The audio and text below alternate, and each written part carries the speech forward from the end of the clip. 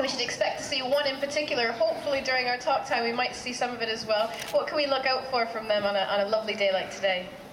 Well, ring-tailed lemurs, a lot like ourselves, like to do a spot of sunbathing, but they're not trying to get a tan, they're far too furry for that.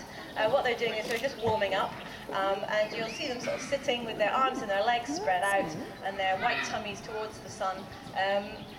No one's doing it at the moment, but hopefully they will later on. And they do it especially sort of in the early morning when it's still a little bit chilly, but the sun's up, and it's a really good way to warm themselves up.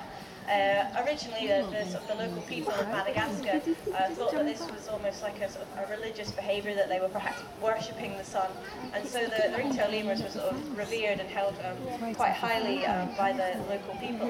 Unfortunately,